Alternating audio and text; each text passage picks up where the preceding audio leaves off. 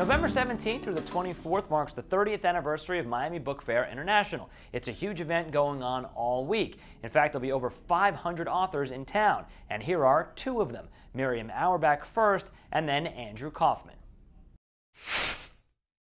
Hi Miriam, welcome to our show. How are you? I'm good. Thanks for having me, Dave. So this is really fun. I can't wait to talk to you about this. So you're going to be there November 23rd for a book you've written called Dirty Harriet. Yes, that's right. It's a mystery book. It is. Tell me about it.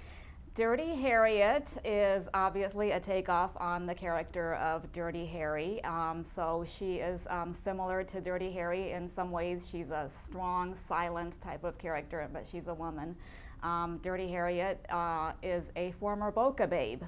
Many of you, I'm sure, know what a Boca babe is, and I'm sure you do too, Dave. Right. But basically, a Boca babe is a highly enhanced, high maintenance, high-end consumer. Sure, I've dated a few. Yes. I see. Yeah, sure. Okay, so you know all about it. Right. And typically, they end up being married to high-income men, but in that kind of fairy tale, there's often a dark side, and that was the case for my character of Dirty Harriet. She found herself in an abusive marriage, and she stayed in that for 10 years. But one day she'd had enough, and her husband raised his fists at her one last time, and she told him, "Go ahead, make my day." Right.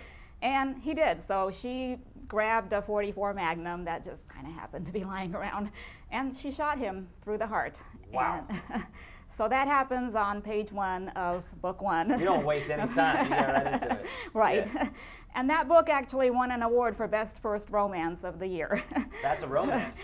Yeah, that's what I said. I was Right. like, not. I thought it was a mystery, but okay, I'll take a romance award. Right. I'm assuming the romance was not with him. It was with Exactly. somebody else. Right. Actually, I guess that was kind of it. There's really not much romance after that. Harriet chucks her old life because she realizes she needs to escape. And you know, anytime you need to escape sort of an addictive lifestyle, you have to get away from it entirely. So she gets rid of everything Boca-wise. She moves out to the Everglades. She buys a little log cabin out there. She buys a Harley. She becomes a Harley biker, and she becomes a private investigator. Okay, cool. And you and I were talking earlier. So when you write mysteries, and that's your genre, you think of fun and different ways to off people. Yes, yes. Yeah, that's a little morbid.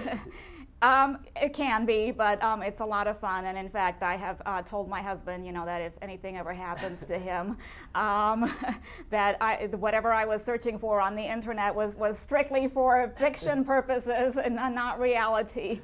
But yeah, my computer cache is just full of, you know, ways to kill people, be it poison, strangulation, drowning, you know, overdose. Gosh, do you ever research one or come up with one on your own and go, ooh, that's really creepy? Yeah. Have you ever sort of freak yourself out? A bit. In fact, this book, Dirty Harriet, has a very, very nefarious plot that I made up. And I thought it was kind of on the edge of science fiction, but a couple years later it actually happened. So. Wow. Okay. Well, we don't want to spoil it. So Yeah. so let's just mention how and when people can meet you at the fair. Well, there's a couple ways. I'm going to be there on Saturday, November 23rd. I will be at the Mystery Writers of America booth, along with a number of other South Florida mystery writers, and we're going to be there all day, meeting the public, and happy to sign books for anyone that comes by. I'm also going to be appearing on a panel that day at noon with 3 other mystery writers, so I would love to see people come to that. So fun. And if people approach you and ask you for ways to get rid of their boss, what do you say?